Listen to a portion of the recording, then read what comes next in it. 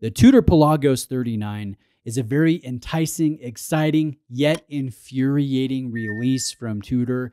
And let's unpack the reasoning here. But we have a 39mm Pelagos, so it is scaled down, nice and trim and overall profile, a nice short lug-to-lug dimension, very adjustable with the T-fit clasp. We have a full loomed bezel insert that is now radially brushed in ceramic, so there is some more visual interest. We have a sunray dial. We have more blocky, full loomed markers, applied markers. We have the red line of text. We have the snowflake hands. We have the additional rubber strap.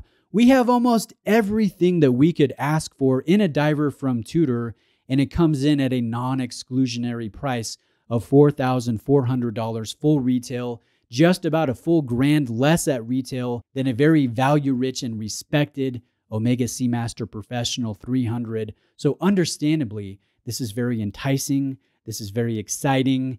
And I can get those of you that want to go out and buy it right away, put it on wrist, start enjoying it, because Tudor has given you what you've been asking for. But here's the problem. Because there is so much demand, I'm hearing some authorized dealers around the country, they're getting well over 200 people asking for that specific model, to where, are they going to get 200 models by the time the end of the year rolls around? No.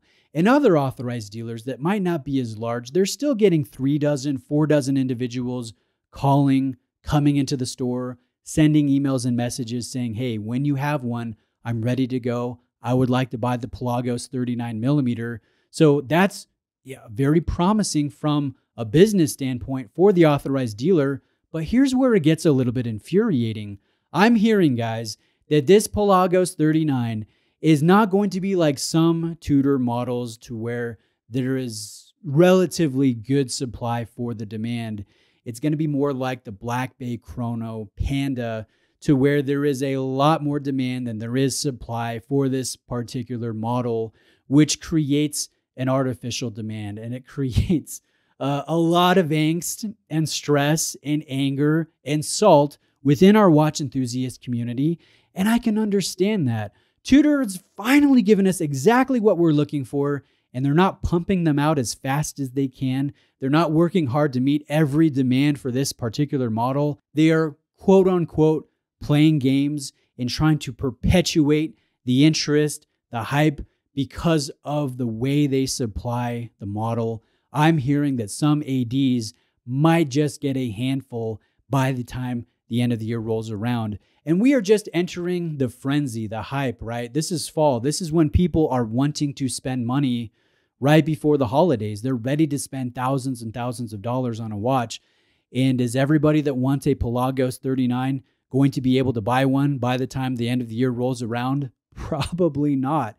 And if this watch becomes more like this Panda Chrono, you could be waiting a year and a half, 2 years. I think some of you watching right now, you might have told your AD that you're ready to buy one when they can sell you one, and you still haven't gotten the call, however many months later it's been since this one was released. So I can get the frustration. I can get those of you that are thinking that this is just a strategy on Tudor's part, that they are trying to employ the same types of strategy that Rolex has supposedly employed to perpetuate interest and generate hype and drive up sales of some of their other models.